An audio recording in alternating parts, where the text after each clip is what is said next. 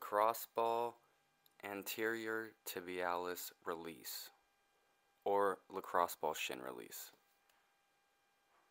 Be sure to avoid any joints or bones during this exercise. Start kneeling and place the ball just below your knee on your shin muscle. Using your body weight, apply gentle pressure to the ball.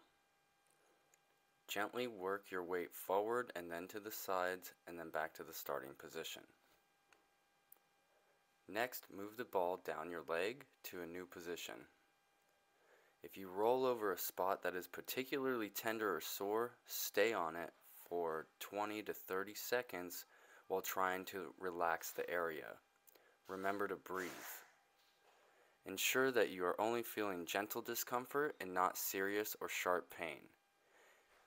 If you need more intensity, kneel on the ball with the top of your feet flat on the floor.